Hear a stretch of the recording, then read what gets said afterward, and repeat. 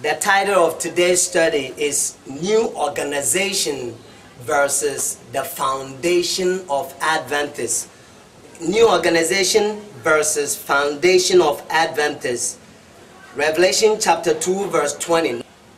Notwithstanding, I have a few things against thee, because thou suffered the woman Jezebel, which called herself a prophetess, to teach and to subdue my servant to commit fornication, to eat things sacrificed unto idols. So now we know that Revelation says, I have a few things against you, because you allow who? Jezebel. And the Jezebel in the last days represent papacy. Notice another quotation. Notice Revelation chapter 2 verse 14. But I have a few things against thee, because thou hast dared them that hold the doctrine of Balaam, who taught Balak to cast a stumbling block before the children of Israel, to eat things sacrificed unto idols, and to commit fornication. Before we talk about the foundation of Adventists, we're going to go through quotations from Spirit of Prophecy and the Bible, or Bible and the Spirit of Prophecy. We're going to find out whether the conference church is the new organization according to the Word of God, or those we stand on the foundation of Adventists. Because I mean, it seems like it's like three groups. Because there are some people that they think they are Seventh-day Adventists. They don't belong to conference, but unfortunately, they're not on the original faith that Ellen G. White says. And that's another group. Our chart, our pioneer chart. We're going to find out the new organization. We're going to find out the one that is going to heaven and the one that is not going to heaven. So let's find out, because we don't want to be deceived. We live in the last days. This is coming from Selective Messages, Volume 1, page 204. This is famous quotation. Notice what Ellen G. White says. The enemy of soul has sought to bring in superstition that a great reformation was to take place among Seventh-day Adventists, and that this reformation will consist in giving up the doctrine we stand as the pillars of our faith and engaging in a process of reorganization. Were this reformation to take place, what will be the result? The principle of truth that God in His wisdom has given to the remnant church will be discarded. Our religion will be changed. The fundamental principle that have sustained the work for the last 50 years will be accounted as error.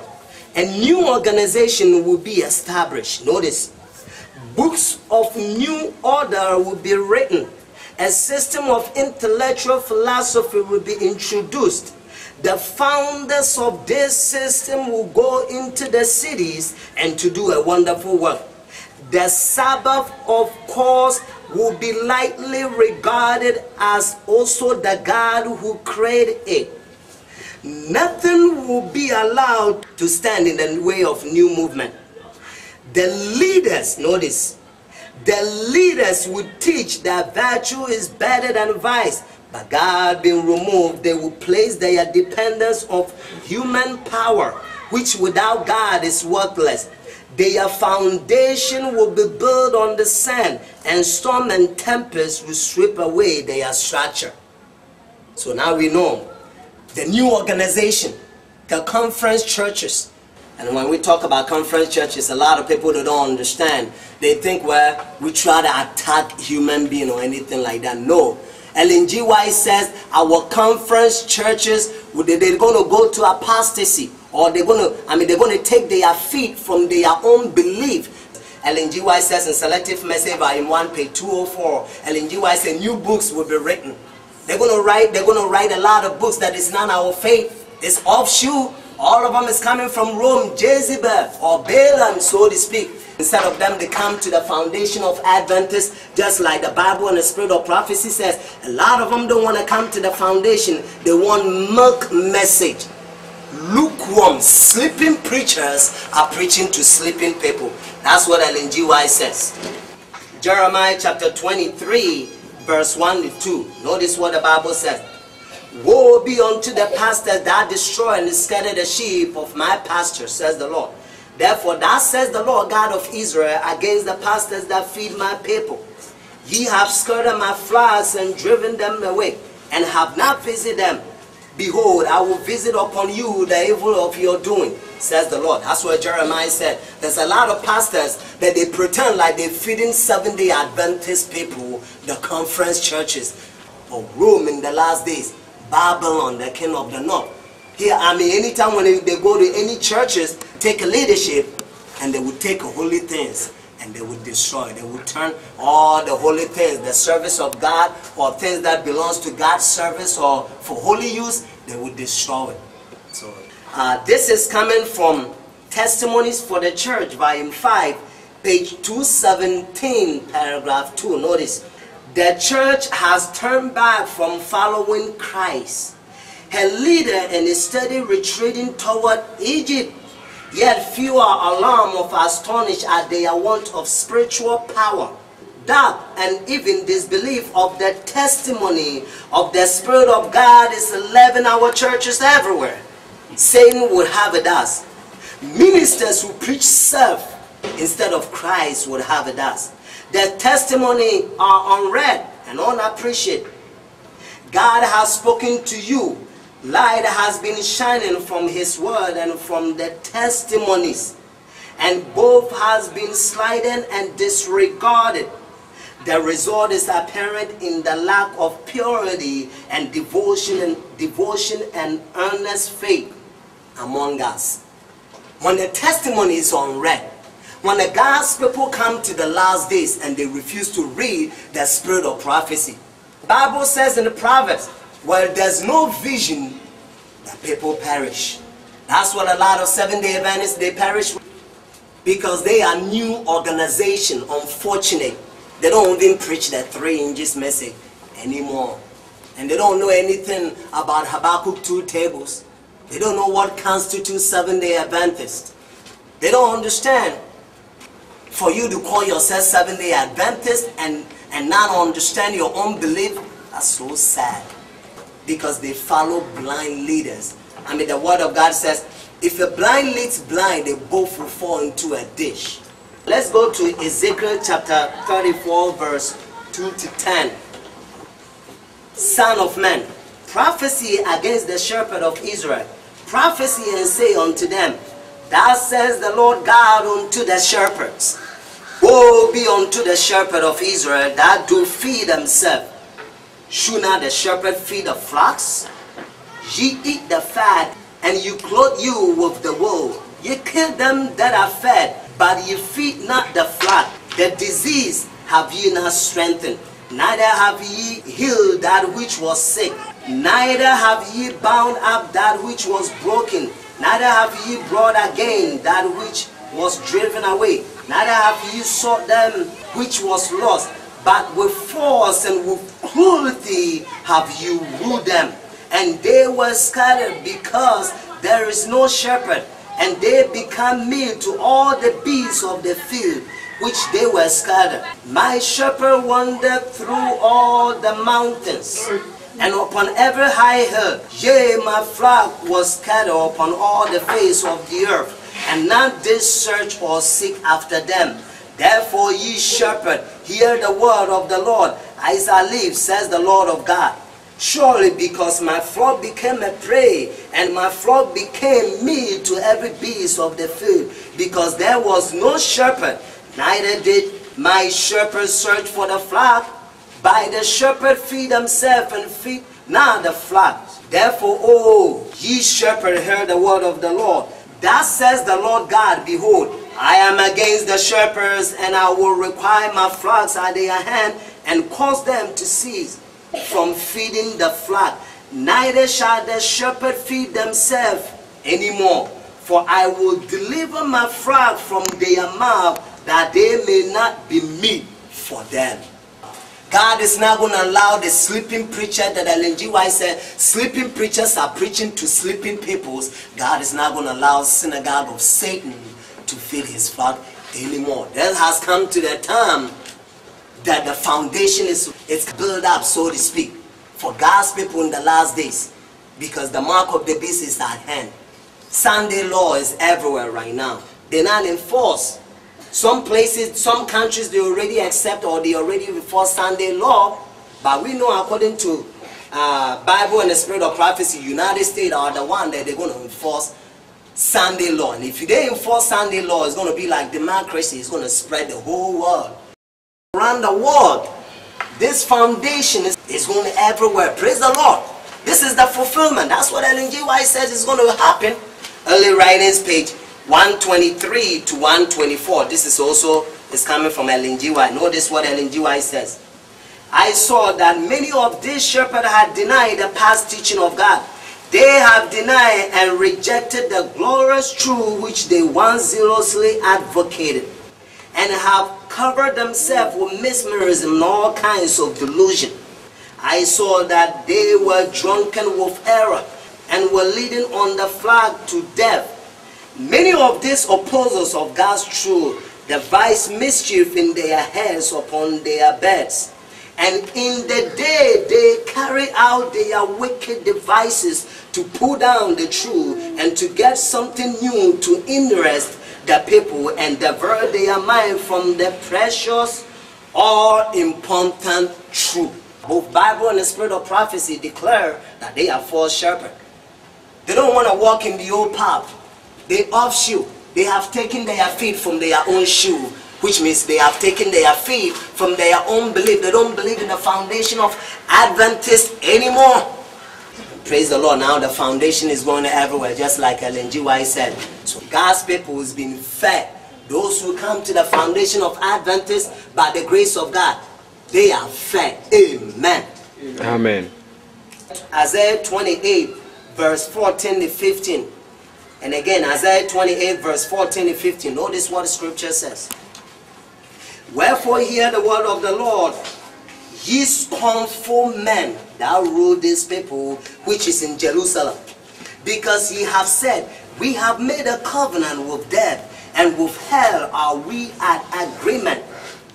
When the overflowing scorn shall pass through, it shall not come unto us, for we have made liars our refuge, and on the falsehood have we hide ourselves.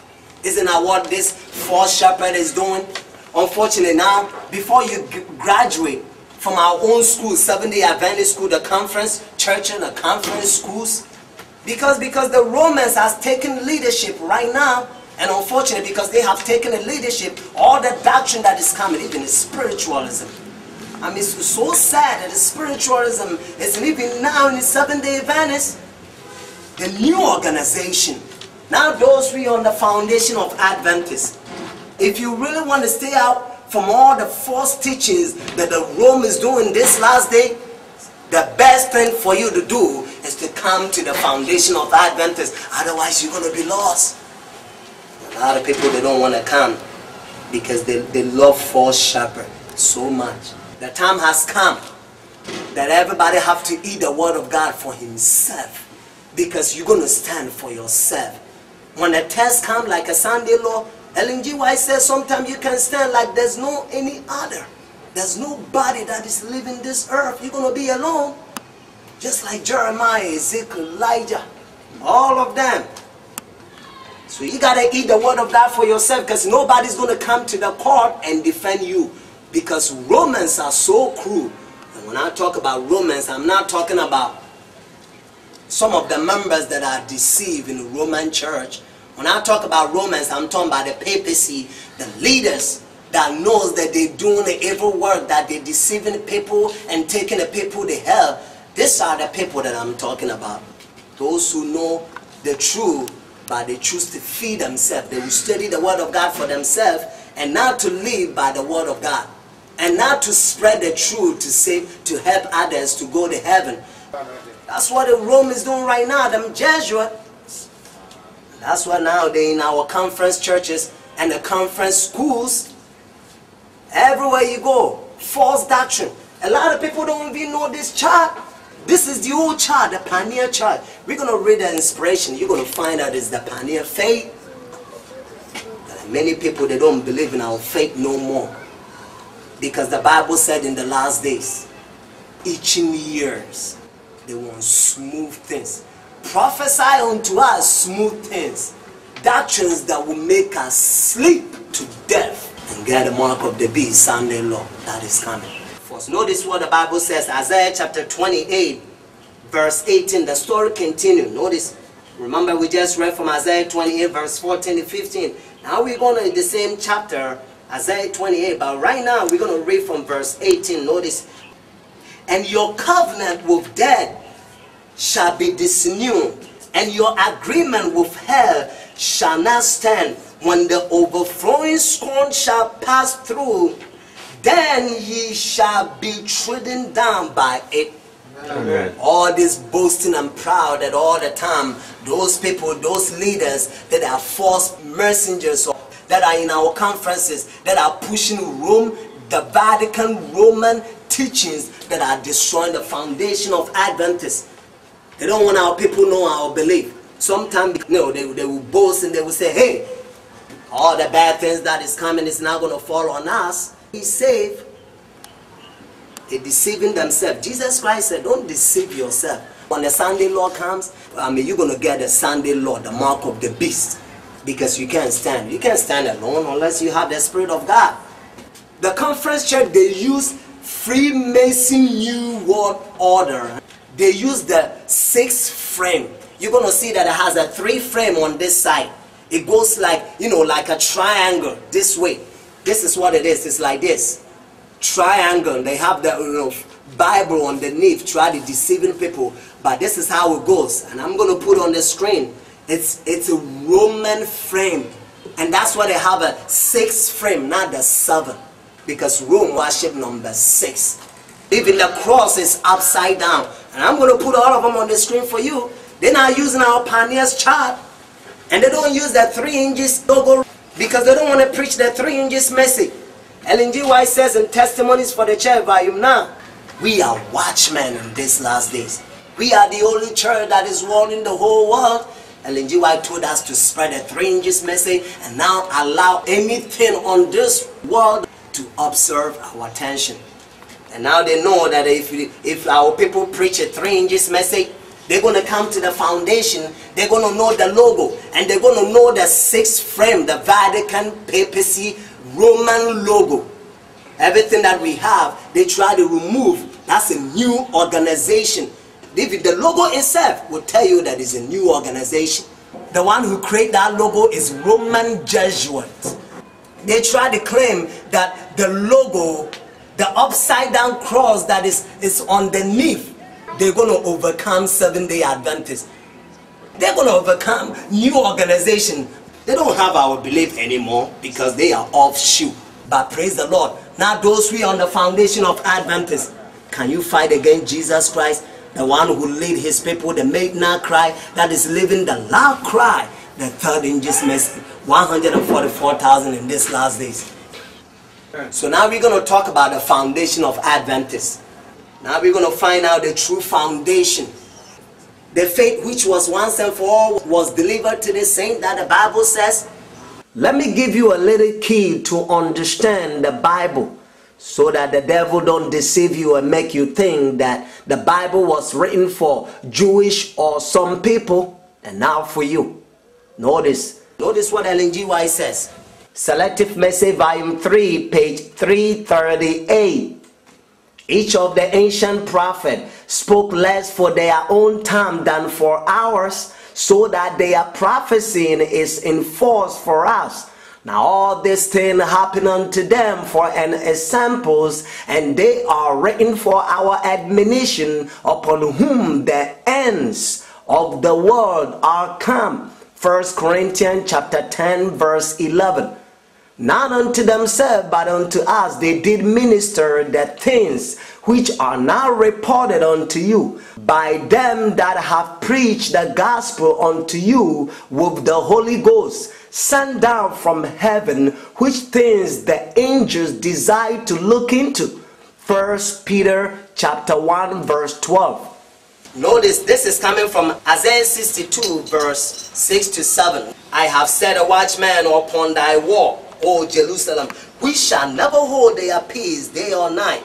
Ye that make mention of the Lord, keep no silence, and give him no rest till he establish and till he make Jerusalem praise in the earth. Amen. So God's watchmen in the last days, those who on this foundation, those who building the foundation of many generations, that Isaiah chapter 58 verse 12 says, we're not going to keep silence until God has made Jerusalem praise in the earth. Who is Jerusalem? Spiritual Jewish, spiritual Israelite. Amen. Amen. God is going to use us to feed his people no matter what. You can attack this message. Whenever you see this foundation, this is not a scattering, this is a gathering. According to Isaiah chapter 11, God is gathering his people right now. Many people are coming out from the false doctrine that is blowing, the foolish wind of doctrine that is blowing Adventism. And now, conference churches, new organization.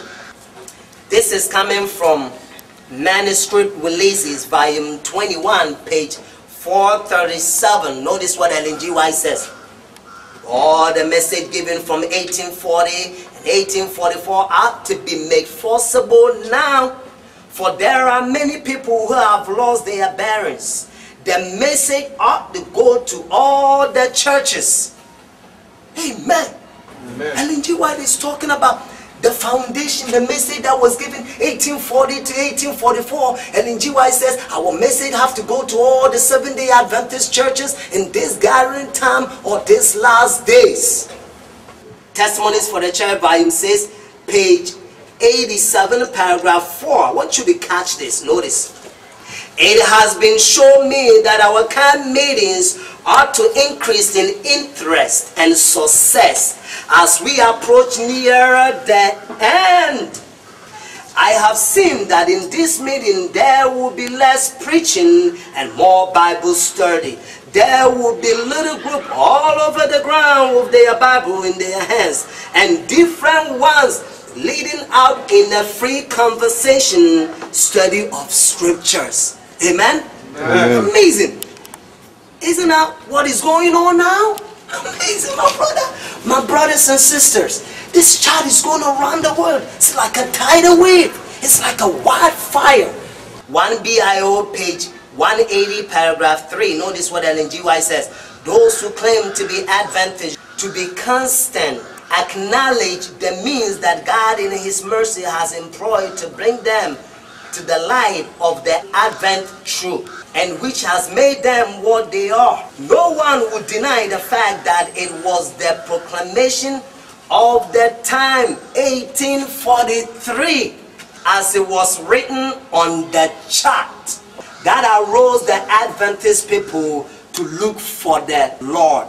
Amen. Ellen G. White is talking about this chart. Even Ellen G. White says our pioneers, every Seventh-day Adventist, everybody's supposed to constantly look or search to know the foundation. Our pioneers believe, but a lot of people don't understand. A lot of people don't even know this chart right here. 1843 chart. Many people don't know 1843 that Ellen G. White says in 1 BIO, page 180, paragraph 3, and even the 1850 chart that was published by Brother Nicholas. A lot of people don't know.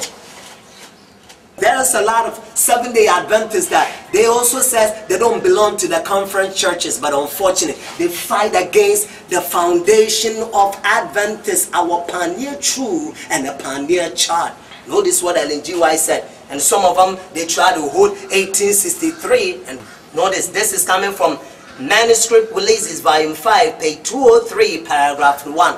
Notice what Ellen G. White says about these charts, special 1850. All of them, Ellen G. White talks about it. Manuscript Releases, volume 5, page 203, paragraph 1. On our return to Brother Nicholas, the Lord gave me a vision and showed me that the truth must be made plain upon tables, and it will cause many to decide for the truth by the third angel's message, with the two former be made plain upon tables. I also saw it was necessary for the paper to be published as for the messengers to go.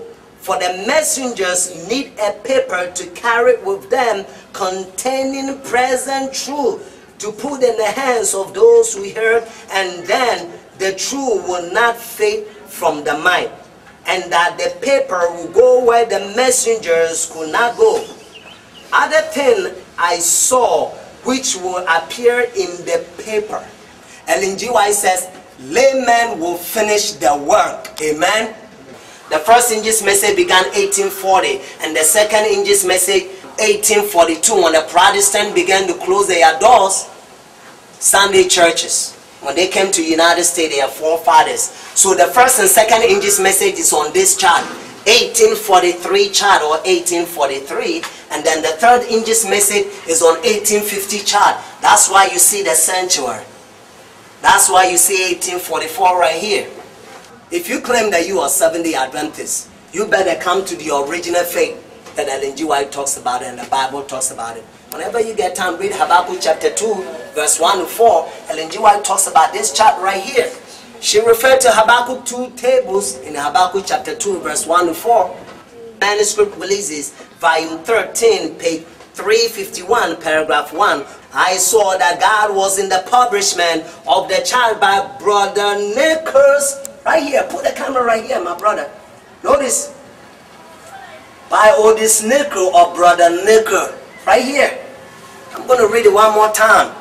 Ellen G. White comment on this. Are you going to fight against? Are you going to fight against your own truth? The pioneers, the old path, the foundation of Adventists? If you don't have a foundation, you don't have a building. I didn't finish. Notice.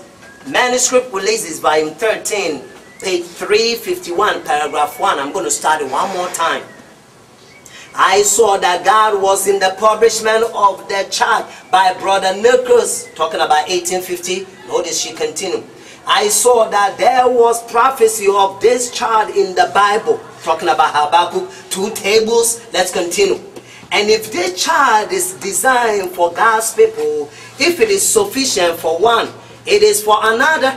And if one need a new chart, paint on the large scale, all need it just as much. And a lot of people, they will say, well, no, we don't believe in this chart that God endorsed. They want to believe that chart that one of our pioneers make mistake. Ellen G. White warned James White, 1850, and unfortunately, 13 years later, 1863, he published 1863 chart without even explanation. Because God never told him to do that. God never commanded him. He did it on his own. Let me read it for you. Are you ready? Yeah. This is coming from 1 BIO, page 181, paragraph 7. Notice. The Lord showed me some weeks ago that as James will begin to publish what the leaders has written in 1844 upon the truth, Satan will hinder us. But we must struggle for the victory and go on. Let's continue. 1 BIO, page 180, paragraph 5. Listen, what?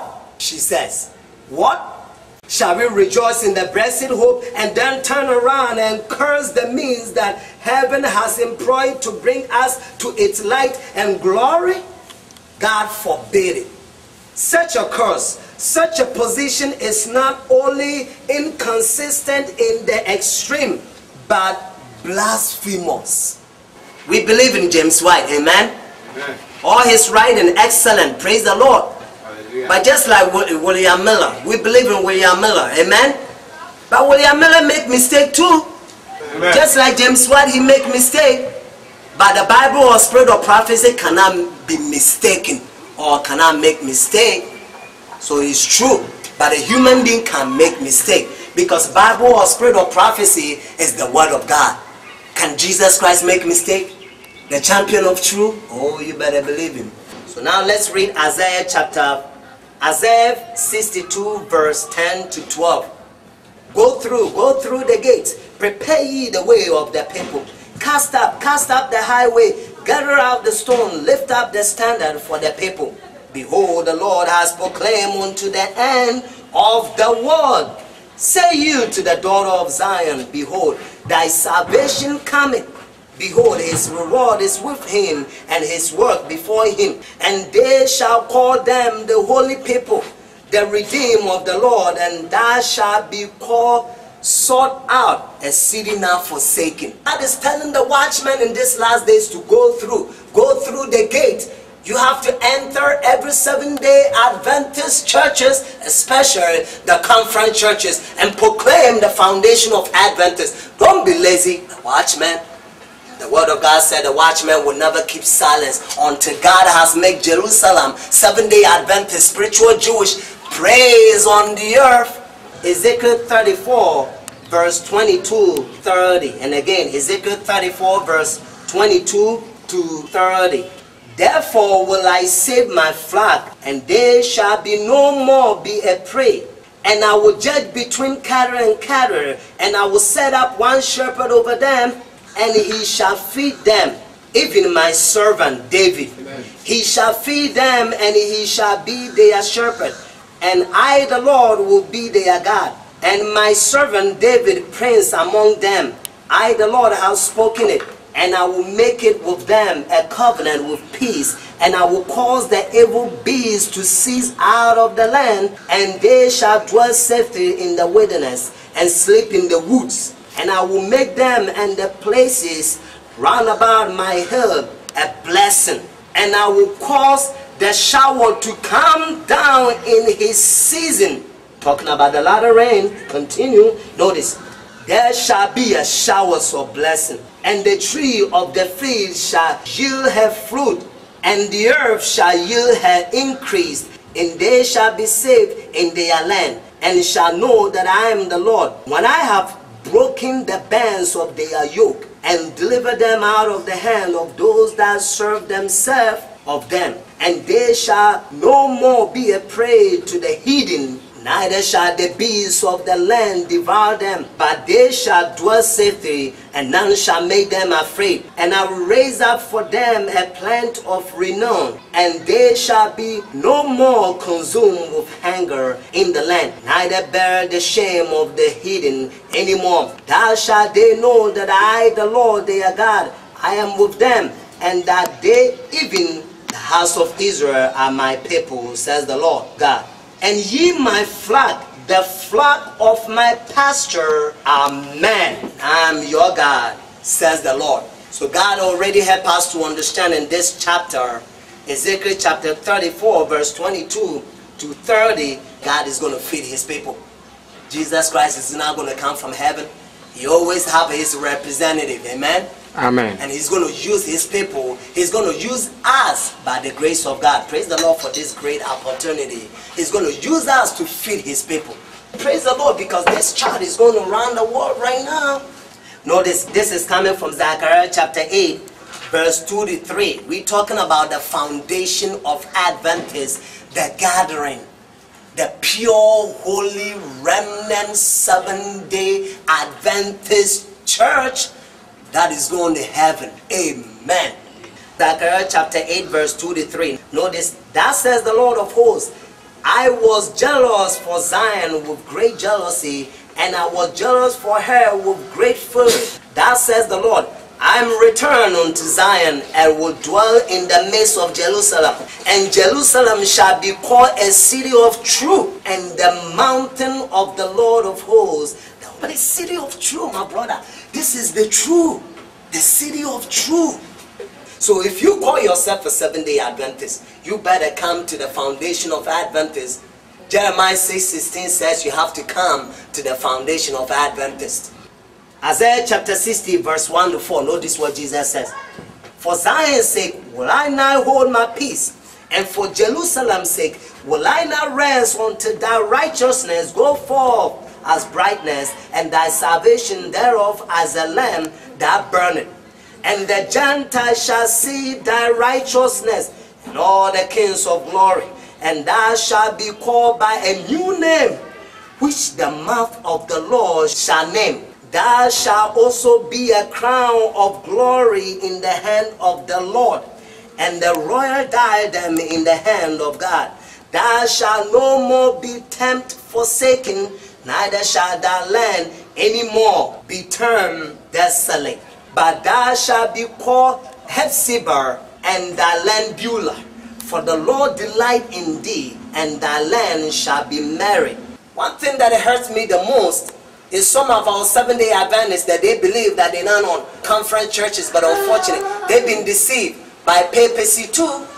They've been deceived by Balaam and Jezebel papacy in these last days, because they see that some of the papacy, they're fighting against this chart, and they are surface readers. That Ellen G. White says, surface readers anchor nowhere. They can't dig deep the Bible and search the truth. They lazy Laodicea, just like their name says, Laodicea, lukewarm, be the lazy people. Ellen G. White says, the Seventh-day Adventists in this last day, we're going to search the Word of God just like William Miller searched, our pioneer, the founder, that God used him to establish this truth, William Miller. So if we're going to search the Word of God just like he searched, William Miller talk about 25-20, but there's a lot of people that they fight against 7 times. If Ellen G. White says this chart is from God, why 677 is here? Are you going to fight against the chart that God order or command? If you come to even the bottom of the chart, 1850, you're going to find out the explanation of the time. And then 7 times, that is above here. Look right here. 7 times, 677 BC. It's right here, the explanation. Put the camera right here. 7 times is 7 times 360 equal 20 years. It's right here. Does God ever tell James White to publish 1860 chart that a lot of people love to follow or like to follow human being? And now the scripture that says the Lord, when you see this chart, oh, you better love it and come to this chart. This is the chart that a lot of rain is sprinkling. When I heard that John Marcuson talk against this chart, it hurt me so bad. Why? Because I love John Marcuson. I remember when I was in New Jersey, I passed out a lot of National Sunday Law. I love Brother Marcuson. But Ellen G. White says in early writings that those who fight against this chart, some of them will see the glory about this chart. I'm paraphrasing, and they're going to step back to the foundation of Adventist, talking about this true foundation, this truth. Habakkuk 2 tables. Last day event page 209 and also 2010, if I'm not mistaken. Ellen G. White says some people that they're going to see something that they're going to fight against because they have blindness. When they see the latter rain is sprinkled, the mighty angel that Ellen G. White says in Revere and Herald, 1906, then when the tall building of New York came down that day, Ellen G. White said, Revelation 18 verse 1 to 3 will be fulfilled. And then Ellen G. White says in last day event. Ellen G. White says, if I'm not mistaken, just like I says, page 209 and 210. Ellen G. White says some people, they're going to see some light. They have blindness. They're going to rise up to resist because they think it's dangerous. Why they say, should we not know the Word of God? Should we not know the Holy Spirit? When we have been in the world for so many years, that's what Ellen G. White says. And it hurt me the most. A friend of mine, I never talked to him, but I used to order his National Sunday Law books. And I used to go to Philadelphia and pass them out. I love him, Brother Marcuson. But praise the Lord, my brothers and sisters, please. I don't want to say anything against my brother Marcuson. But I'm praying that Jesus Christ will bring him back to this chart, this faith, the foundation of Adventists. Amen? Amen.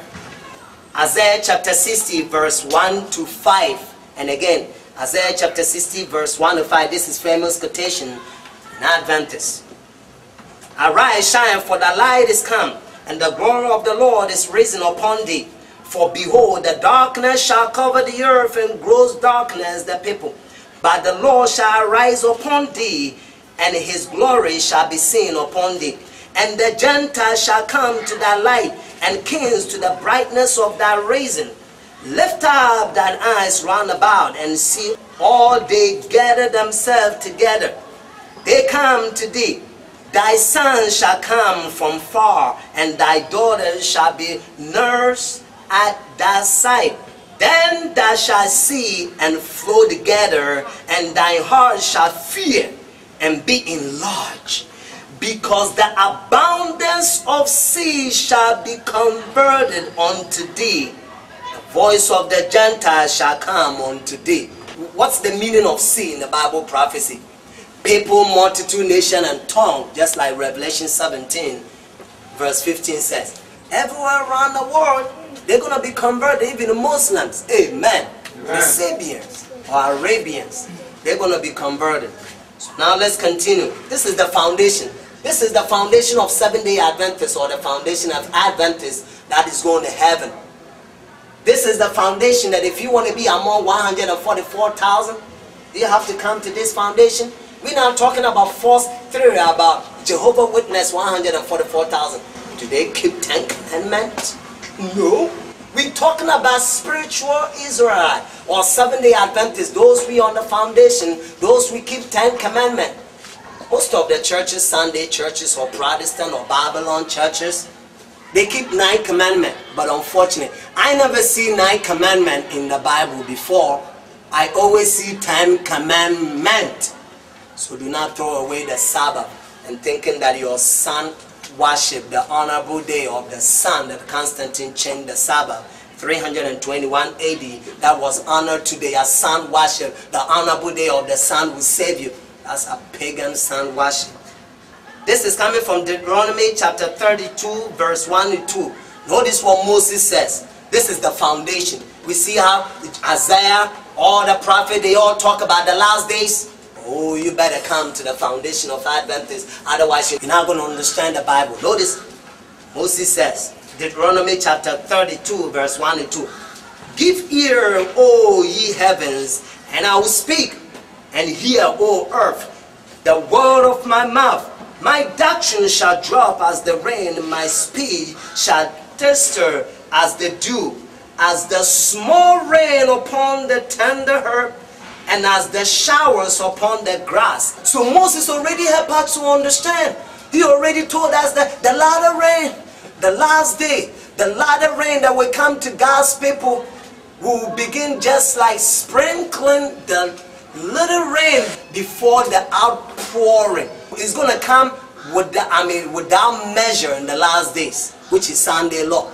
But it's always come as a latter, the little rain or shower. When we talk about September 11, 2001, just like Ellen G. White says in Revere and Herald, 1906, Ellen G. White says that, when the tall building comes down, Revelation 18 verse 1 to 3 will be fulfilled. John chapter 20. When Jesus Christ breathed, when he was going to heaven or when he was ascended to heaven, first he breathed on his disciple and he said, receive ye the Holy Ghost. So the latter rain or the outpouring of the Holy Spirit, according to history, is always come up as a sprinkling or little rain before the shower or plentiful shower to be given on the day of Pentecost, just like Ellen G. White says. All the prophet talks about last days, the foundation of Adventists.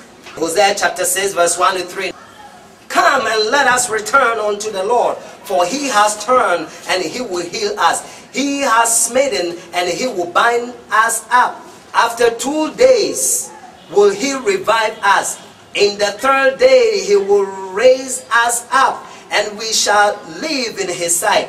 Then shall ye know, if you follow on to know the Lord, his going forth is prepared as the morning, and he shall come unto you as the rain, as the latter and former rain unto the earth. In Zephaniah chapter 8 verse 20 to 23. Thus says the Lord of hosts, it shall yet come to pass that there shall come people, and the inhabitant of many cities, and the inhabitant of one city shall go to another, saying, let us go speedily to pray before the Lord, and to seek the Lord of hosts. I will go also. Yea, many people and strong nations shall come to seek the Lord of hosts in Jerusalem, and to pray before the Lord. That says the Lord of hosts, in those days, talking about Sunday law, notice is continuing, it shall come to pass that 10 men shall take hold one of his language of nation, even shall take hold of the skirt of him that is a Jewish, talking about spiritual Jewish or Seventh-day Adventist, spiritual Israel, saying, will we go with you, for we have heard that God is with you. Multitude, nation, tongue, and people, including Islam, the children of the East. That is on that day on the chart, the Islam. The first woe, second woe, and the third woe right here, Islam.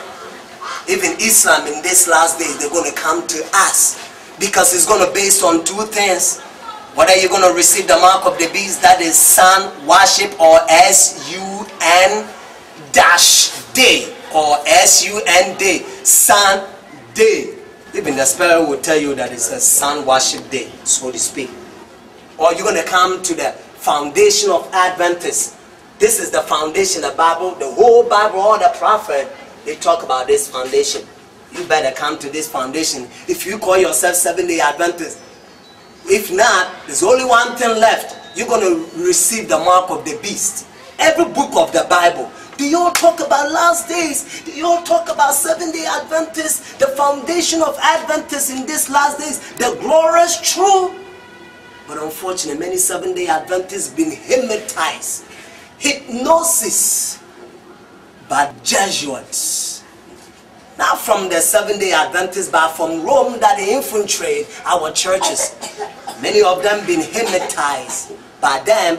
Zephaniah chapter 3 verse 19 to 20. Zephaniah chapter 3 verse 19 to 20. Notice what the word of God says. Behold, at that time, talking about Sunday law, one more time I'm going to read it.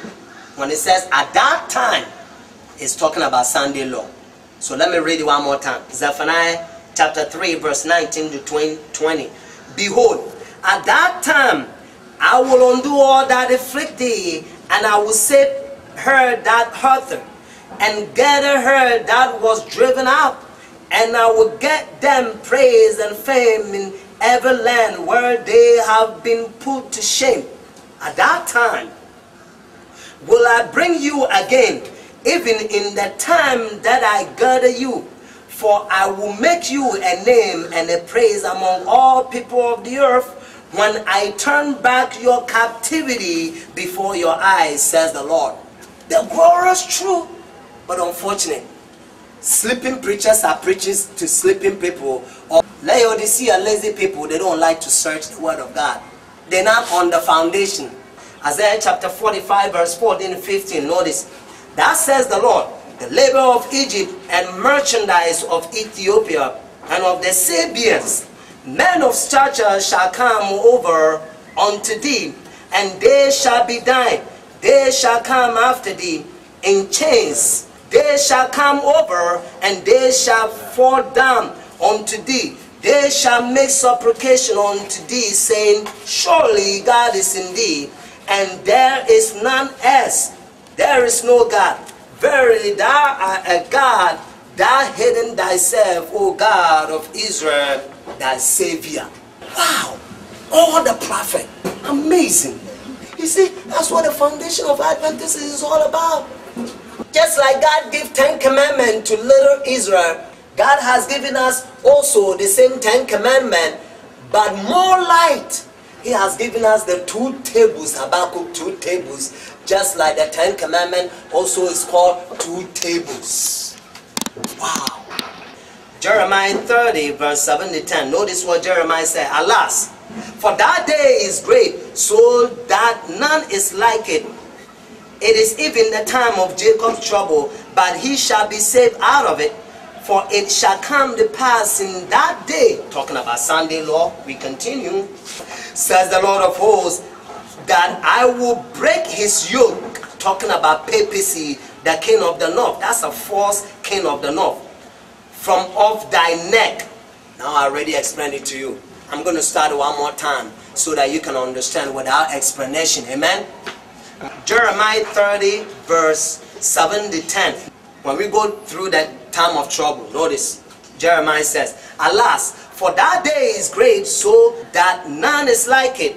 It's even the time of Jacob's trouble, but he shall be saved out of it. For it shall come to pass in that day, says the Lord of hosts, that I will break his yoke from off thy neck, and I will burst thy bound, and strangers shall no more serve themselves of him, but they shall serve the Lord their God, and David their king, whom I will raise up unto them. Therefore fear thou not, O my servant Jacob, says the Lord, neither be dismayed, O Israel. For lo, I will save thee from afar, and thy seed from the land of their captivity, and Jacob shall return, and shall be in rest, and be quiet, and none shall make him afraid.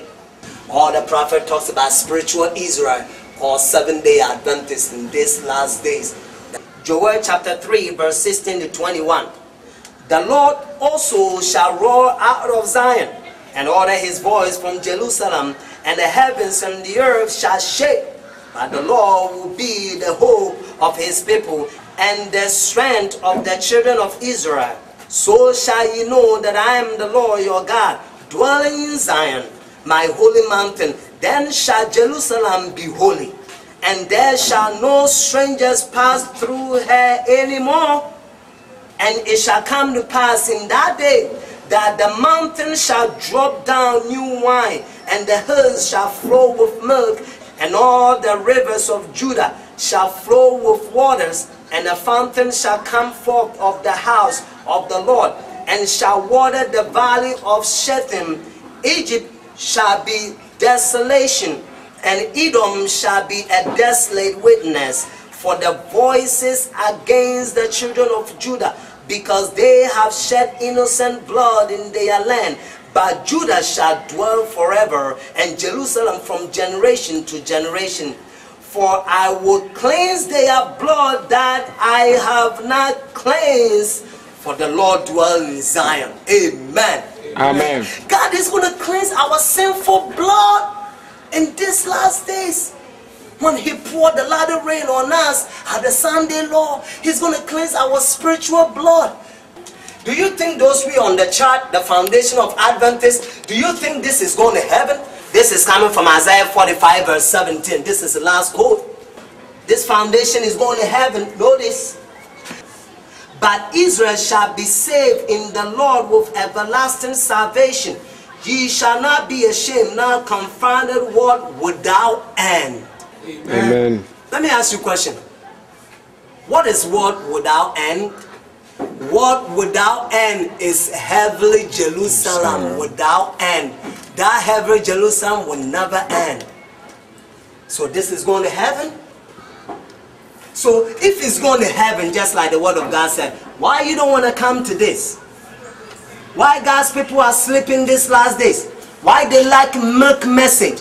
Why they like sleeping preachers that are in the conference churches and the conference schools that are giving spiritualism and hypnosis and hypnotizing God's people in these last days?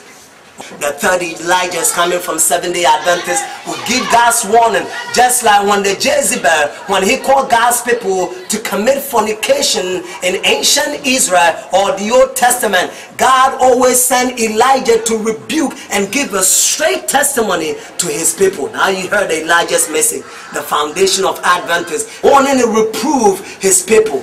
Jesus Christ's hand is leading the Adventist movement. He's the one who led Adventist movement, the Made Not Cry, and he's the one who's leading this foundation. His hand is controlling this foundation with the early writers. Jesus Christ is leading his people to Jerusalem. Jesus Christ is the champion of truth. You are what you were. A lot of people don't like this title because it's true. Isaiah 60 verse 1 to 2, notice. Arise and shine, for the light is come, and the glory of the Lord is risen upon thee. For behold, the darkness shall cover the earth, and gross darkness the people. But the Lord shall rise upon thee, and his glory shall be seen upon thee. Amen. This is talking about Zion. It's talking about us. So God says, arise and shine, but the darkness shall cover the earth, and gross darkness the people. The daughter of Babylon, Isaiah 47 says, they're going to uncover their ties. Means they're going to expose their ties. Prostitution dresses.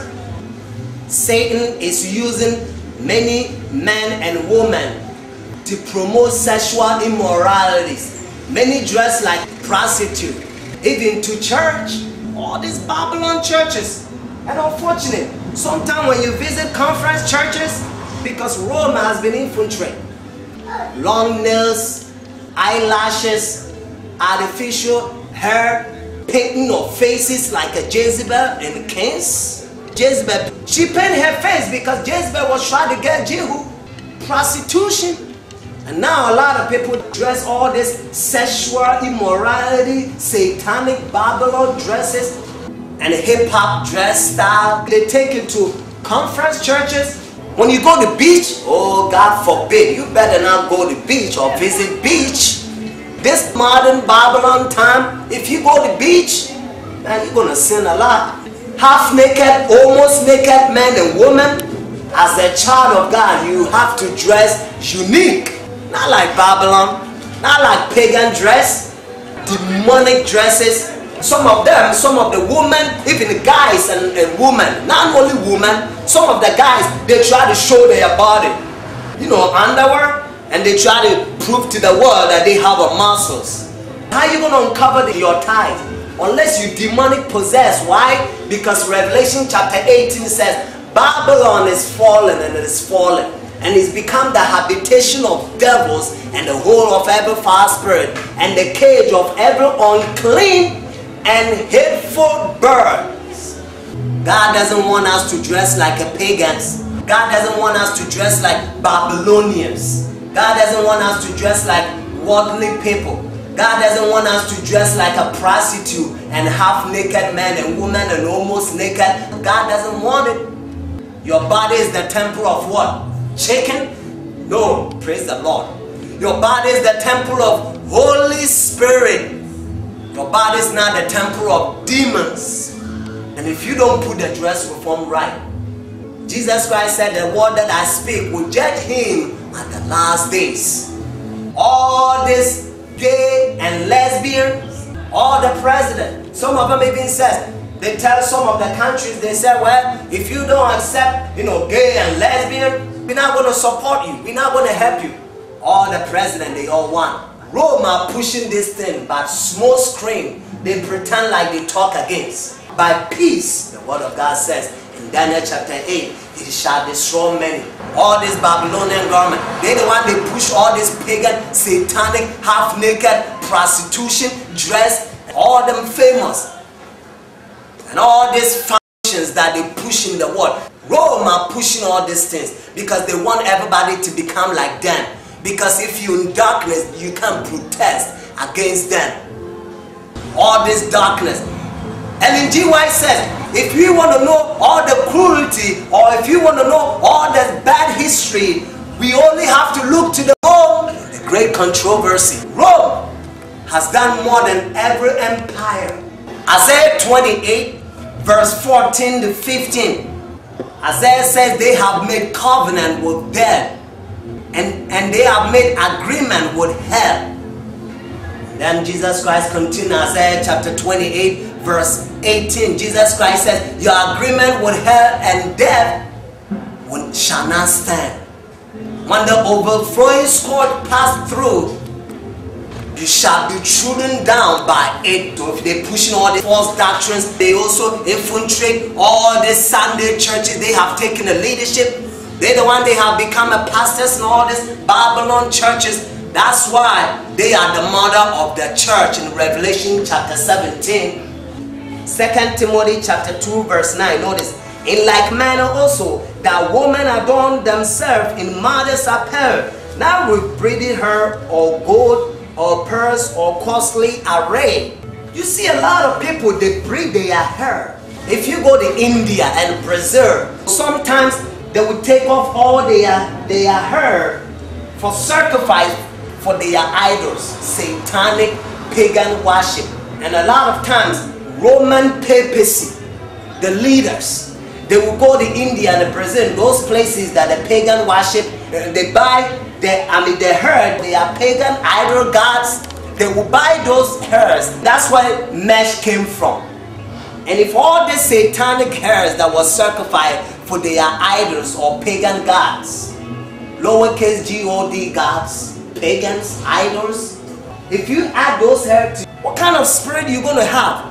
You're going to be demon possessed. And unfortunately, a lot of famous, they use all this, fanciful, pagan hairs, mesh and all those things. That a lot of them, they breed. Bible talks about, Bible said we don't have to breed our hair. So if you have all this prostitute, pagan, satanic, half-naked, almost naked men and women, Babylon dress, you're going to be doomed. You're not going to have the seal of God. This is coming from Evangelism, page 268, paragraph 2. Notice, one of the points upon which those newly come to the faith will need instruction is the subject of dress. Let a new convert be faithful dealt with. Are they in vain in dress? Do they cherish pride of heart? The idolatry of dress is the modern disease. It must not be taken over to the new life. In most cases, submission to the gospel requirement would demand decided change in the dress. Amen. That's what Ellen G. White says. This is coming from Selective Messages, volume 3, page 242, paragraph 1. Notice, the dress and its arrangement upon the person is the general found to be the index of the man or the woman.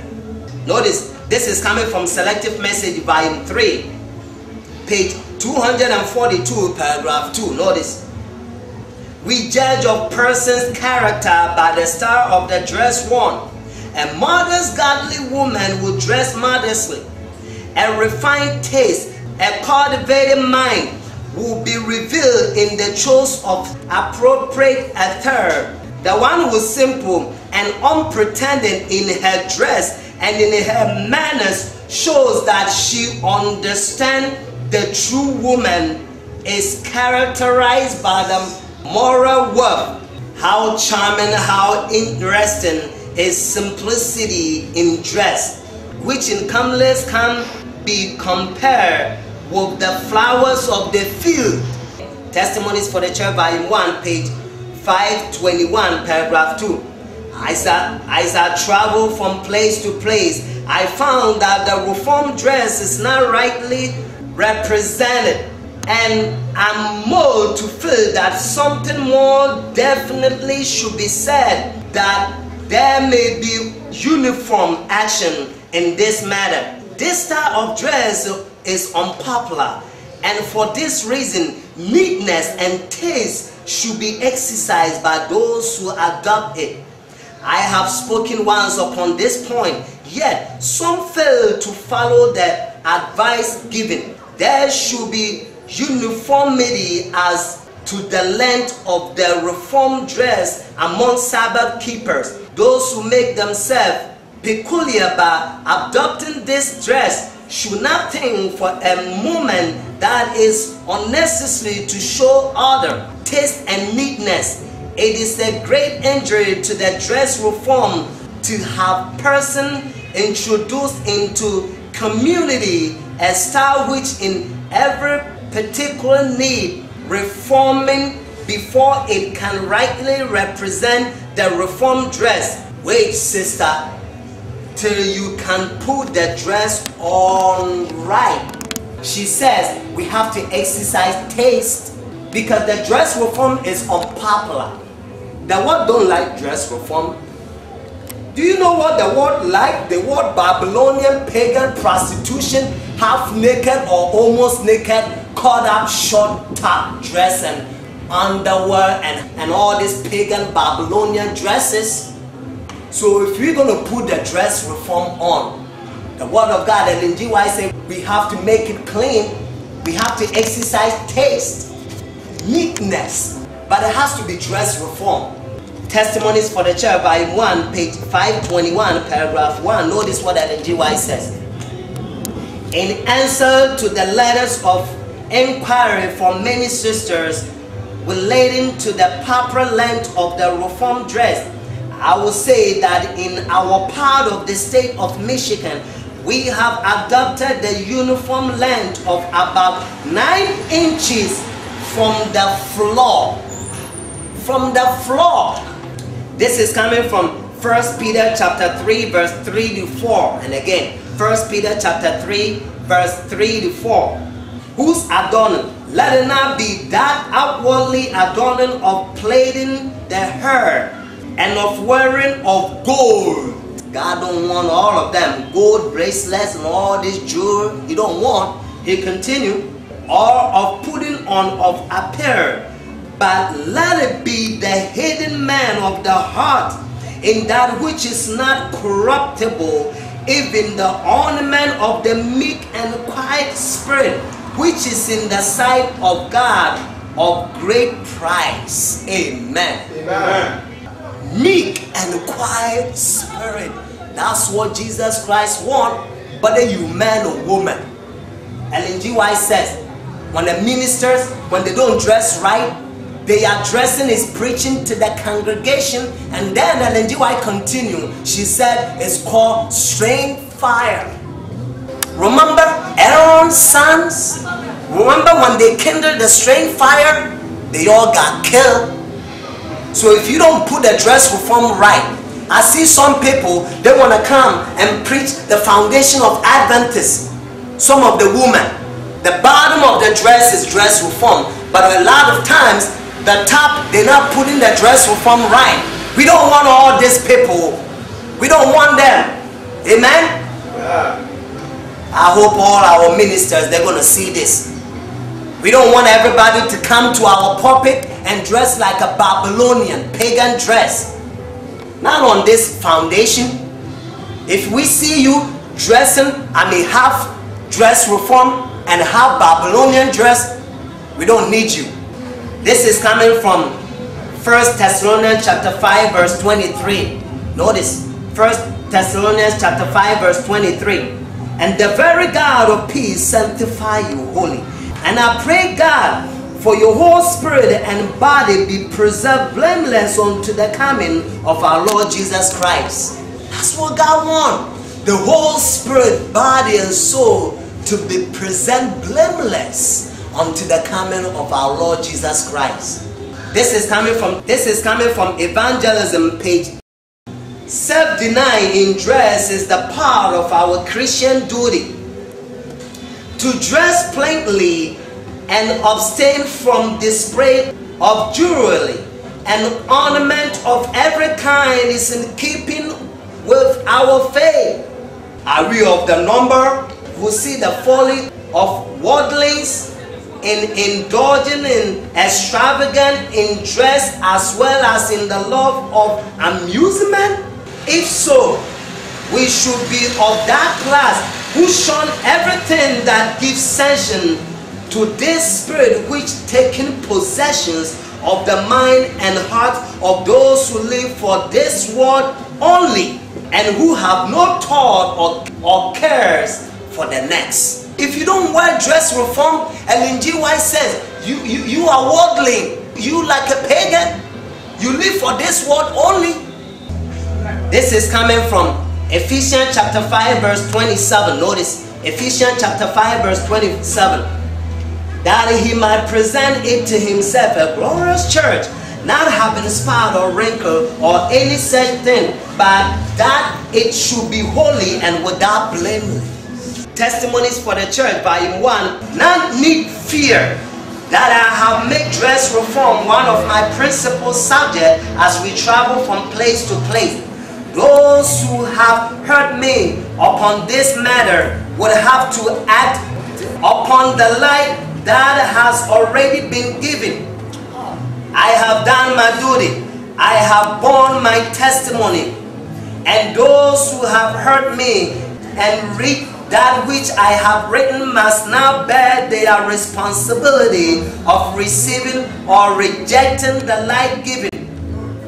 If they choose to venture to be forgetful hearers and not doers of the work, they run their own race and will be accountable to God for the course they pursue. I am clear.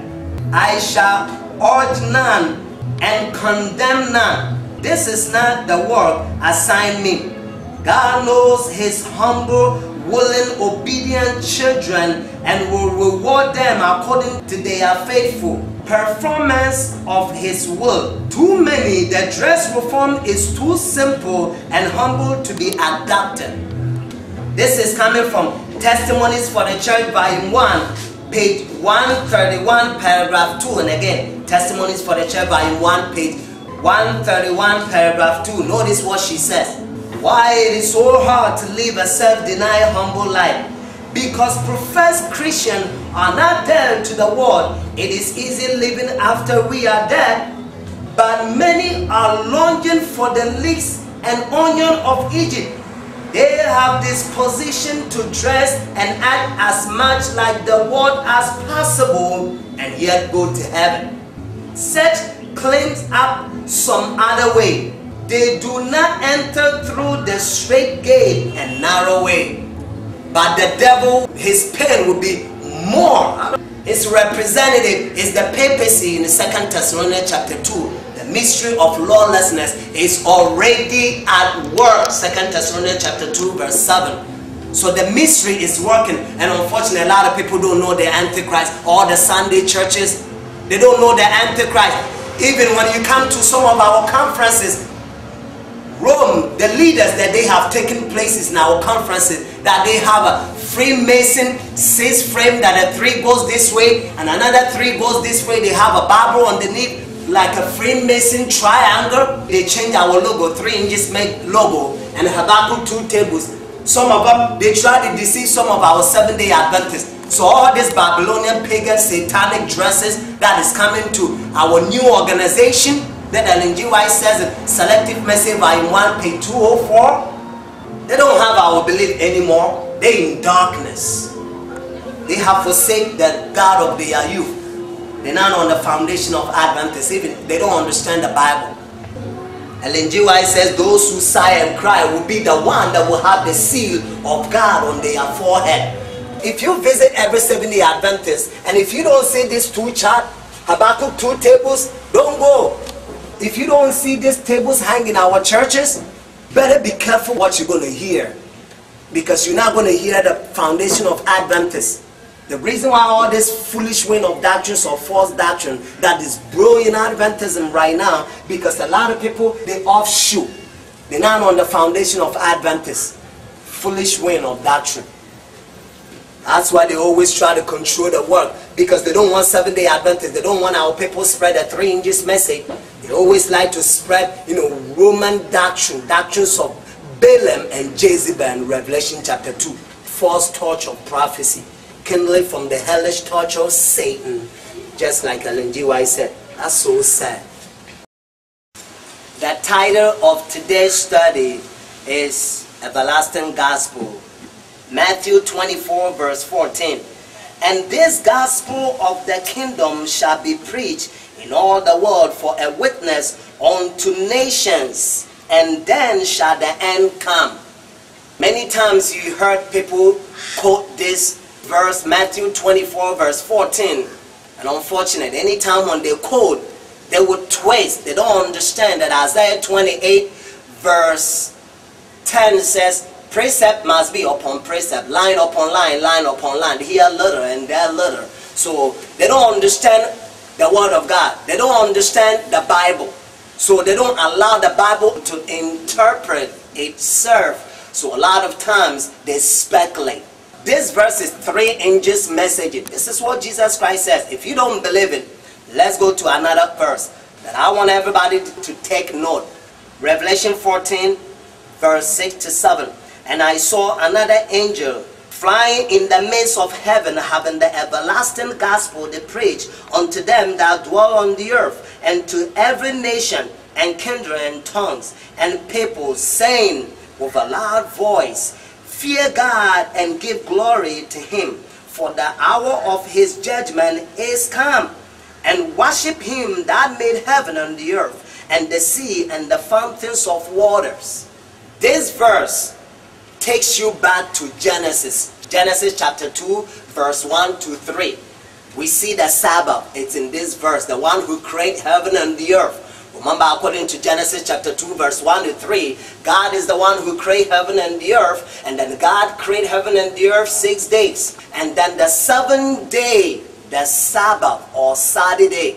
Remember, the Bible said, the Sabbath, you shall observe your Sabbath evening to evening. 7th day is the Sabbath.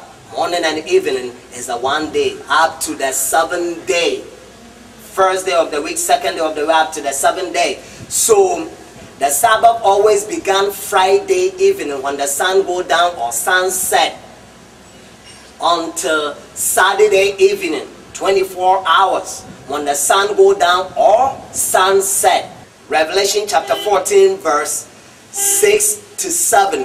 This angel, we're going to find out that they are not the angels that are flying in the midst of heaven. Sometimes when the Bible talks about angels, sometimes we represent angels or messengers.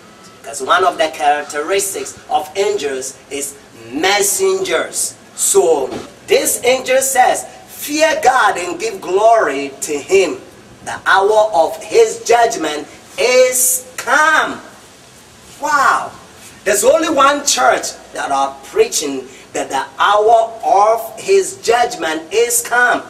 According to Revelation chapter 22, the Bible said Jesus Christ has his reward in his hand to give to every man according to his work. Judgment takes place before the reward. Amen? Amen. Because if you don't pass the test, how are you going to get your reward? There's a 2 kinds of judgment. Now the judgment is going on right now. And according to biblical history, 1844, the judgment began 1844 when Jesus Christ moved from the holy place, heavenly sanctuary, from the holy place to the most holy. So 1844, Jesus Christ went to the most holy according to Daniel chapter 7 verse 13. Whenever you get time, read it. The 7th day is the Sabbath, so it's a part of it. God rested. He set it aside for us. He make it a sign. He sanctified it. He make it holy. He blessed the Sabbath. Wow. Have you ever heard many people says, well, yo, you have your own Sabbath. You can keep it. I can keep my own Sabbath. Brothers and sisters, nobody have his own Sabbath. If you have your own Sabbath, means you can create heaven and the earth. You're not God. So you better go back to the Word of God. Amen? The biblical Sabbath, that's what God wants. God rested. He kept the Sabbath holy. He make it a sign. According to Ezekiel chapter 20 verse 20 and also Ezekiel chapter 20 verse 12, is a sign between you and I. Amen. So that you may know that I am the Lord that sanctify you. So the Sabbath is what Jesus Christ used to sanctify his people, the remnant church in the last days. How are you going to be sanctified if you don't keep the Sabbath? Let's go to John chapter 14. John 14, 15 to 16. Notice. John 14. We're going to come back to Revelation chapter 14. So put your finger on Revelation chapter 14. And now we go to John 14, verse 15 to 16. If you love me, keep my commandment. He didn't stop. Notice, he continued. Verse 16, he says, and I will pray ye the Father, and he will give you another comforter. If you continue to read this comforter, you're going to find out that it's talking about Holy Spirit. So if you don't keep God's commandment, how are you going to get the comforter or the Holy Spirit? You're not going to get it. So all these Babylon Sunday churches and all this Roman Catholicism, all these churches that they constitute Babylon, they said, no, we're not going to keep the Sabbath. Revelation 14 verse 8, notice. And there followed another angel saying, Babylon is fallen and is fallen, that great city, because she made all nations drink of the wine of the wrath of her fornications. According to spirit of prophecy, the wine of her fornication is false doctrines that has made the whole world drunk. Everywhere you go, false doctrines. Because Rome, they are the one that they are pastors in all the Sunday Babylon churches. And unfortunately, sometimes when you come to new organization, that Ellen G. White says in Selective Message, Volume 1, page 204, Ellen G. White says our conference, they are new organization. That's why they don't have our logo. That's why they don't know what constitutes Seventh-day Adventist. That's why they're not on the foundation of Adventist or Adventism. They have a Roman logo. They have a 6-frame logo that a 3-frame goes this way. It's like a triangle, Freemason triangle.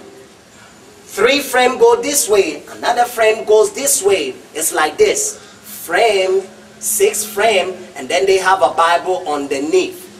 Triangle Roman frames is 6. Why it's not 7? Because Rome, they worship number 6. So that's why they have 6 frame, not 7. 7 is perfection number. God always uses. According to Selective Message, Volume 1, page 204, new books will be written. That's what is going on. You go to conference schools and conference churches, all this false doctrine, spiritualism, Roman doctrine that now they're preaching. They don't even know our message anymore. They don't preach a 3 inches message. They don't know anything about Habakkuk 2 tables right here. They don't understand. Now you're going to hear the 3 inches message. Now you're going to find that the 3 inches message is everlasting gospel. You're not going to find 3 inches message only in the Revelation chapter 14. It's everywhere. I'm not going to have time to go through all the Bible, but for the sake of time, I'm going to show you some of the verses. The 2nd inches message in Revelation 14 verse 8 says Babylon is fallen. Is fallen because she have made all nations drunk the wine of her fornications. That's why you see all the nations.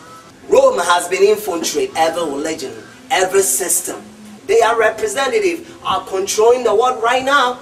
All the president in this world, whether it's Obama, everybody that you're going to name, whether it's in African countries, Europe, America, everywhere, all the presidents, they all go to Rome. They are schoolboys for papacy or Rome or Pope. Pope always tells them what to do. So that's why it says the kings of the earth have committed fornication with her. Now they have another name. They call it president. Whether they are kings or president, it's one word. Now let's do this. The 3rd inches message in Revelation chapter 14, verse 9 onward. Notice it says, and the 3rd angel followed them, saying with a loud voice, if any man worship the beast and his image and receive his mark in his forehead or in his hand. Verse 10, the same shall drink of the wine of the wrath of God, which is poured out without mixture into the cup of his indignation. And he shall be tormented with fire and brimstone in the presence of the Lamb. Verse 11, and the smoke of the torment ascended up forever and ever, and they have no rest day nor night, who worship the beast and his image, and whosoever receive the mark of his name. This is talking about Sunday law, because Rome, the papacy, they say Sunday is their mark of authority. And all the false churches, the Babylon, they accept the Sunday. That's why they are daughter of Babylon. They even uncover their ties. Fear God and give glory to him. The first in this message in Revelation chapter 14 verse 6 to 7. You better fear God and give glory to him. It's the Sabbath. And also it tells you to cover your skin, wear good clothes, the modesty, reform dress. You better eat right. You better do exercise. You better open your windows. If it's not winter time, you better speak right. You better be holy. Be ye holy, because I'm holy, God says. So the 3rd angel's message says, if anybody receives Sunday law, it's about worship. That's why when you go to Revelation chapter 13 verse 8, notice Revelation 13 is all about worship. Some people think you're going to put mark on your forehead and then they're going to put some mark on your hand. No, your hand represents your work. Your forehead is where you make your decision. That's why when you go to Revelation chapter 13 verse 8, it says, all will worship him whose name are now written in the book of life of the Lamb, slain from the foundation of the earth. It's all about worship in Revelation 13. But when you get down to Revelation 13 verse 11 and 12, it talks about United States, another beast that come out from the earth.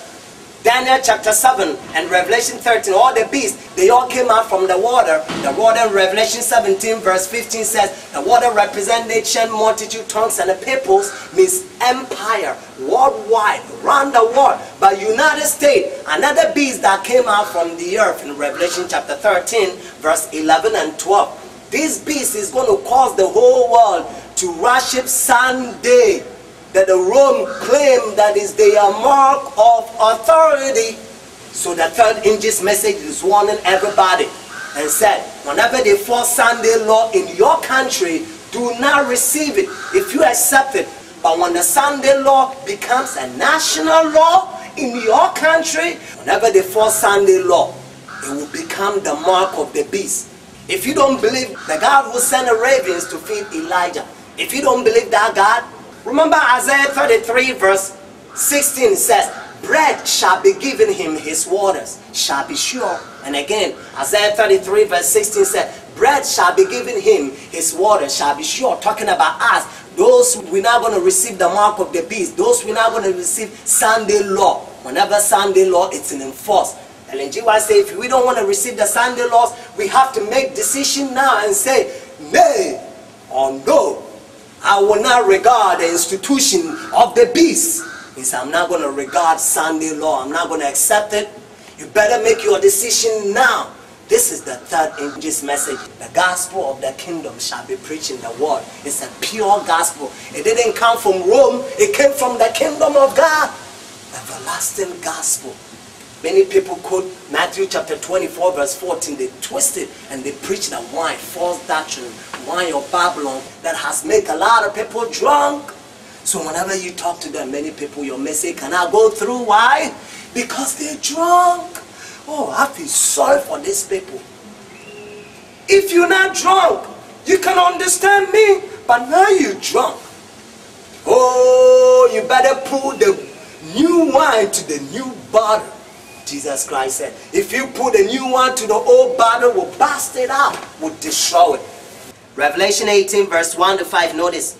And after these things, I saw another angel come down from heaven, having great power, and the earth was lightened with his glory.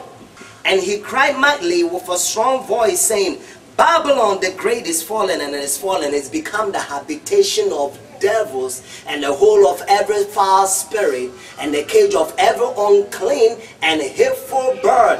For all nations have drunk the wine of her fornications, and the kings of the earth have committed fornication with her, and the merchant of the earth has waxed rich through the abundance of her delicacies. Let's continue, verse 4. And I heard another voice from heaven saying, Come out of her, my people, that ye not partaker of her sins, and that ye receive not of her plague. For her sins have reached unto heaven, and God has remembered her iniquity. A lot of people think this message is in the future. Don't let the devil deceive you. According to Testimonies for the Church, volume 9, page 11 to 14. Remember, Ellen G. White predict that the tall building in New York will come down, and then there were some people that in her time, they will try to destroy her words. False witness. So Ellen G. White came back and defend her truth. So according to Review and Herald, July 5th, 1906, Ellen G. White says, How comes the word that I have declared that New York is to be swept away by a tidal wave? This I have never said. I have said, as I see tall building going up there, story after story, what terrible sin would take place when the Lord will rise up to shake terrible the earth. Notice, and then she continues, she said, then Revelation 18 verse 1 to 3 will be fulfilled. Wow, amazing. If you're a student of prophecy, you better go back and read it. This is coming from Isaiah chapter 32 verse 14 to 15. Notice. Because the palaces shall be forsaken, the multitude of the city shall be left, The fort and tower shall be for dance forever, a joy of wild asses, a pasture of frogs, until the Spirit be poured upon us from on high. If you go to Manhattan right now, New York, if you visit the place that they have a World Trade Center, the tall buildings, they have built different towers. It was the little towers that they built around it. But the same place that the World Trade Center, the tall building used to be, they didn't build anything. So the towers will be danced forever. You see the tower comes down, the Spirit is about to pour on us without measure. Now it's sprinkling. Just like Ellen G. White type Spirit of Prophecy, volume 3, with John chapter 20. The day that Jesus Christ ascended to heaven, the first thing that he did, he breathed upon the disciples and said, receive ye the Holy Ghost. Ellen G. White said it was a few drops before the plentiful shower to be given on the day of Pentecost. This is coming from Last Day Event, page 209. There is to be in the Seventh-day Adventist churches a wonderful manifestation of the power of God, but it will not move upon those who have now humbled themselves before the Lord and opened the door of the heart by confession and repentance. In the manifestation of that power which lightened the earth with the glory of God, they will see only something which in their blindness they will think dangerous, something which will arouse their fears. They will brace themselves to resist it, because the Lord does not work according to their ideas and expectations. Why they say, should we not know the Spirit of God when we have been in the world for so many years?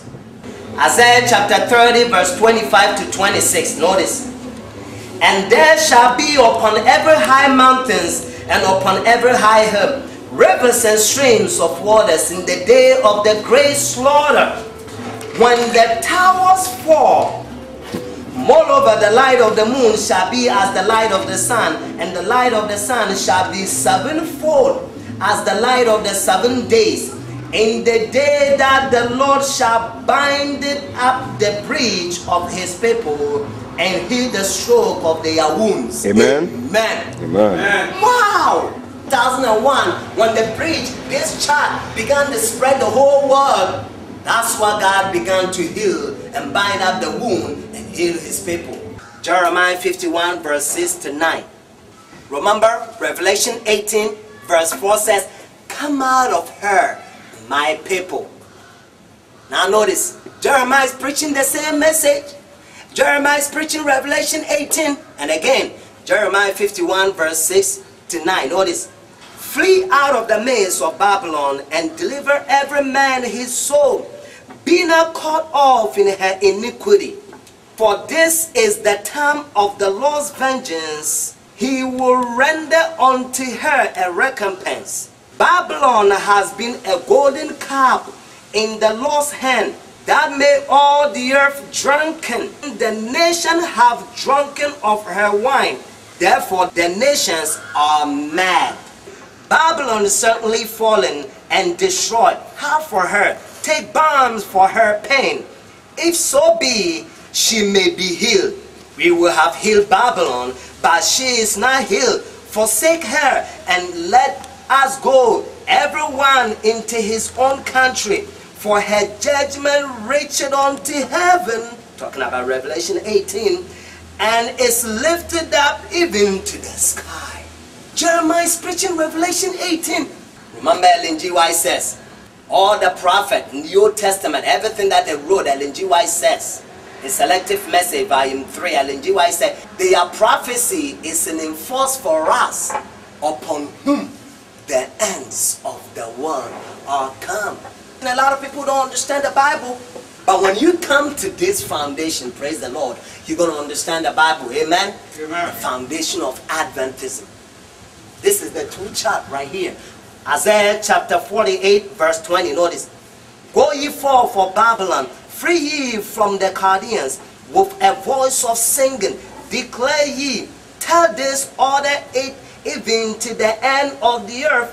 Say ye, the Lord has redeemed his servant Jacob. Amen. Who is that? Jacob is talking about spiritual Israelite. It's talking about Seventh-day Adventist, spiritual Jewish, the last days. Those who keep the commandment of God and have the testimony or the faith of Jesus Christ. Isaiah, Jeremiah, they all preach the 3 angels message. Even the loud cry. Revelation 18. Remember, 3 and 1 combination. Jeremiah chapter 50, verse 14 to 15. Notice. Put yourself in array against Babylon round about. All ye that bend the bow, shoot at her, spare no arrow. For she had sinned against the Lord. Shout against her round about. Talking about the loud cry, the 3rd angel's message. She has given her hand. Her foundation are fallen. Her walls are thrown down. For it is the vengeance of the Lord. Take vengeance upon her, as she has done, do unto her. Revelation chapter 18. Jeremiah is preaching the same gospel in the last days. Revelation 18, verse 6. Notice. Reward her even as she reward you, and double unto her double according to her works. In the cup which she had filled, fill to her double. That's what Jeremiah chapter 50 verse 14 to 15 says. I want you to catch this. Notice. Revelation 14 verse 6 to 12. You see 3 angels messages. When you go to Revelation 18, you see another angel. So it's a 3 and 1 combination. When God sent a 3 angels message, and when God sent another 3 and 1 combination, then he gives his judgment. Throughout the Bible. But a lot of people don't understand. That's what it's called, everlasting gospel. Ezekiel chapter 14 verse 21. Notice. For thus says the Lord God, how much more when I send my four-sword judgment upon Jerusalem, the sword and the famine and the noisome beast and the pestilence, to cut off from it man and beast. The judgment will take place first in the house of God and then the world. So four-sword judgment. Amos chapter 1 verse 3. Notice. That says the Lord, for 3 transgression of Damascus, and for 4 I will not turn away the punishment thereof, because they have threshed Gilead with threshing instrument of iron. Ellen G. White said this message go all the way to Eden. Amos chapter 1 verse 6. Remember we just read verse 3. But now Amos chapter 1 verse 6. Notice. That says the Lord, for 3 transgression of Gaza, and for 4 I will not turn away the punishment thereof, because they carry away captive the whole captivity, to deliver them upon to Edom. I'm not going to finish the whole verse. Amos chapter 1 verse 11. That says the Lord, for 3 transgressions of Edom, and for 4 I will not turn away the punishment thereof. Amos chapter 2 verse 1. Notice, I'm not going to finish the whole verse. Whenever you get time, read through. That says the Lord, for 3 transgressions of Moab, and for 4 I will not turn away the punishment thereof. Let's go down a little bit. Amos chapter 2 verse 4. Notice, that says the Lord, for 3 transgressions of Judah, God's people, and for 4 I will not turn away the punishment thereof. Proclaim that 3 angels message, and let the world know that the Sunday law is the mark of the beast. Don't let anybody deceive you. Ellen G. White said the day they're going to pass Sunday law, Ellen G. White said we're going to go out and preach the Sabbath more fully. United States is going to force Sunday law. Just like democracy. Remember United States, they brought democracy, and the whole world received it. If you don't receive it, they're going to take you, they're going to set another president. If you're any president that is say, well, you know, I don't believe in democracy. I want to be alone. I want to be single. I want to rule my own country. I don't want Pope to rule me or control me. They're going to pretend that you have a new weapons. They will take you, and then they will set another president that will accept democracy so that they can control that president and fulfill new world order so that they can control the world. This is coming from Early Writings, page 63, paragraph 3. Notice what Spirit of Prophecy, Ellen G. White says. A lot of Seventh-day Adventists don't want to read Spirit of Prophecy because Rome has been infiltrating the conference churches. That's why they don't want them to read Spirit of Prophecy, because if they read the Spirit of Prophecy, their eyes will open. Remember Proverbs chapter 29 verse 18. Proverbs says, where there's no vision, the people perish. So if you don't have a vision, Spirit of Prophecy, Ellen G. White says, talking about Revelation 3, Ellen G. White said, the eyesight is the word of God and make conscience smart. Spirit of prophecy will make you smart, will help you to understand the Bible. If you don't read the Spirit of prophecy, just like I said, Proverbs 29 verse 18, while there's no vision, the people perish. So you're going to perish. Don't let any Jesuit or Romanism or Rome deceive you. Read the Spirit of prophecy. The Spirit of prophecy will help you to understand the Bible. They don't want you to know, because you're going to be smart. Just like it says, early writings, page 63, paragraph 3. Notice what Ellen G. White says, Spirit of prophecy. Notice. If the chosen messengers of the Lord will wait for every obstacle to move out of their way, many will never go out to search for their scattered sheep. Satan will present many objections in order to keep them from duty, but they will have to go out by faith, trusted in him who has called them to his work, and he will open the way before them as far as will be for their good and for his glory. Jesus, the great teacher and pardon, has nowhere to lay his head. His life was one of toil and sorrow and suffering. He then gave himself for us. Those who in Christ's stead beseech soul to be reconciled to God, and who hope to reign with Christ in glory, must expect to be partaker of his sufferings here. They that sow in tears shall reap in joy. He that go forth and weepeth, bearing precious seed, shall doubtless come again with rejoicing, bringing his sheep with him. Amen. Amen. You better have faith. Why? Let's go to Revelation chapter 14 one more time. Revelation chapter 14 verse 12. Those that keep the commandment of God and have the faith of Jesus. If you don't have faith, you can't preach that 3 inches message, because all the means will be cut off from God's people. Now the just shall live by faith. But if anyone draw back, my soul shall have no pleasure in him. Matthew 13 verse 44. Notice again, the kingdom of heaven is like unto treasure hid in the field, the which when a man hath found, he hide it, and for joy thereof go and sell all that he has and buy the field. Amen. Okay, you better sell all you have. You better put everything you have on the altar. You better go forth by faith, otherwise you can't stand. Are you lazy? Are you Laodicea? Are you sleeping Seventh-day Adventist? Are you stiff-necked? Are you drunkard, SDA, or Seventh-day Adventist? You better get out right now. The latter rain is sprinting. You better go forth right now and proclaim the 3 inches message and tell the whole world that the day that they're going to fall Sunday will be the mark of the beast. Desire of Ages, page 668. And again, Desire of Ages, page 668, paragraph 1. What Ellen G. White says, the Lord is disappointed when his people place a low estimate upon themselves. He desires his chosen heritage to value themselves according to the price he has placed upon them. God wanted them as he would not have sent his son on such an expensive errand to redeem them.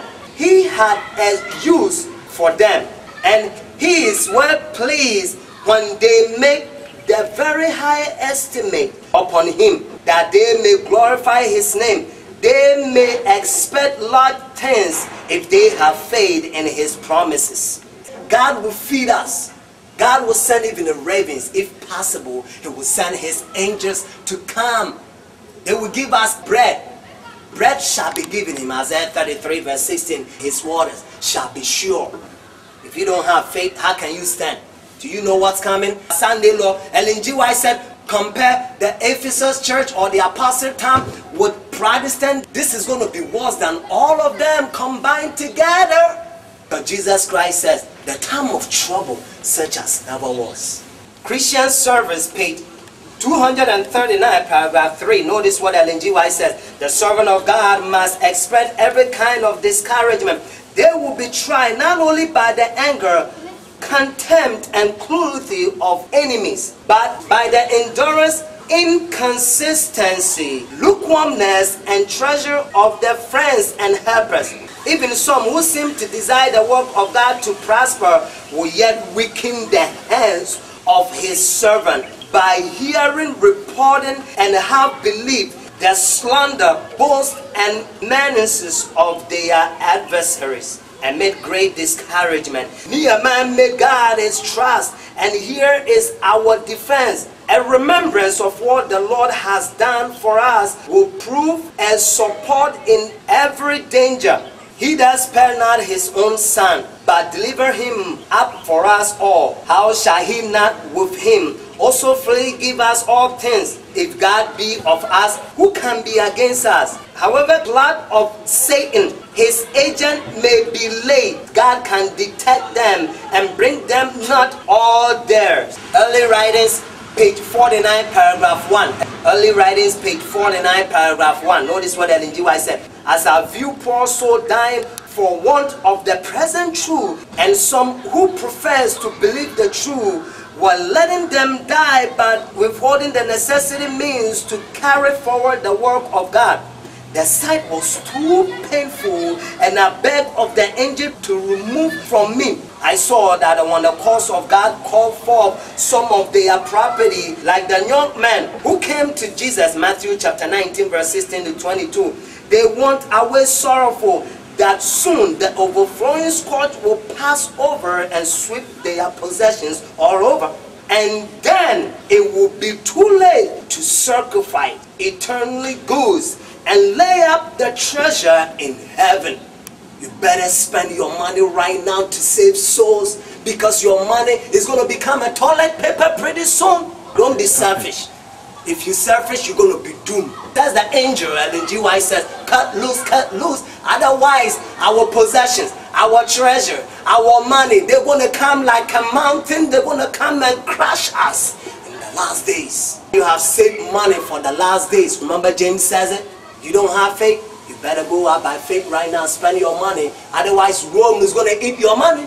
This is coming from Early Writings, page 50, paragraph 3. Notice, Ellen G. White said, the mighty shaking has come and will go on, and all will be shaken out who are not willing to take a bold and unyielding stand for the truth, and to sacrifice for God and his cause. The angel said, think ye that any will be compelled to sacrifice? No, no, it must be free will offering. It will take all to buy the field. Sunday law is waiting on your doors. Every country, everywhere you go, they're talking about Sunday law. Even the Pope said, Sunday is the bread for this world, these people in this world. That's what Pope says. The Sunday is the bread. No, it's not the bread. It's the false doctrine come from the bottomless pit of Satan. Don't receive Sunday law. Sunday is the final test for every mankind. This is serious. This is coming from Testimonies for the Church, volume 9, page 19. And again, Testimonies for the Church, volume 9, page 19. Notice, in a special sense, Seventh-day Adventist has been set in the world as a watchman and light bearers. To them has been entrusted the last warning for a perishing world. On them is shining wonderful light from the word of God.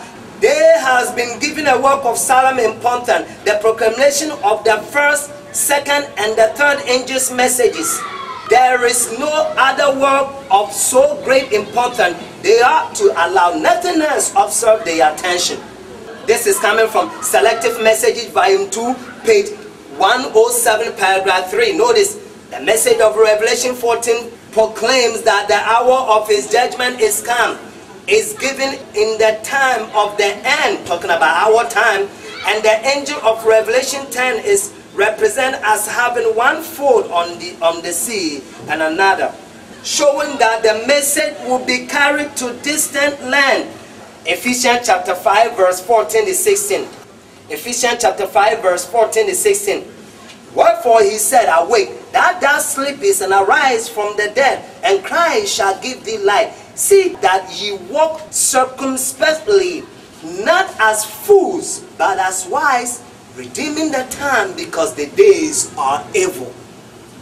You see the Sunday law, and some of the countries, they already signed Sunday law. A lot of countries, they all waiting for United States, because they know that the day United States is going to sign Sunday law, it's going to be like democracy. It's going to spread the whole world. When the book of Daniel are better understood, talking about in the last days, on the gathering time, Isaiah chapter 11, verse 11 and onward.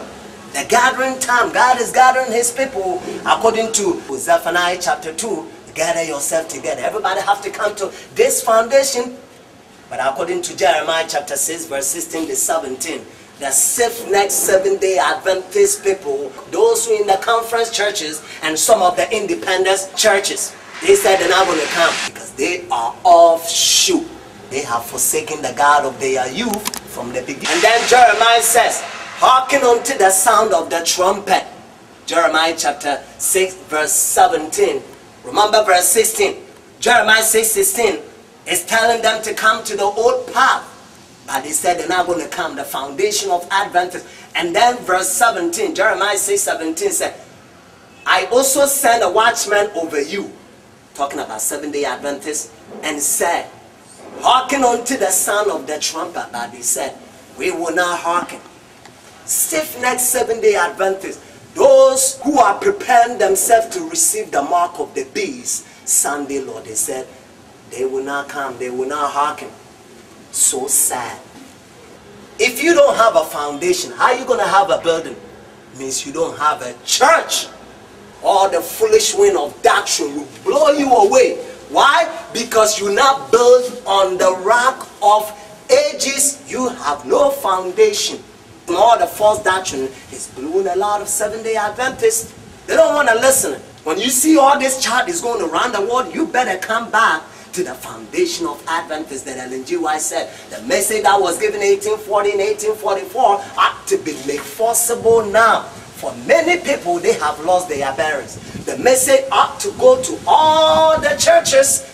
If you don't get in your church, you're going to get in maybe YouTube or Facebook or one of the websites. We have all kinds of websites.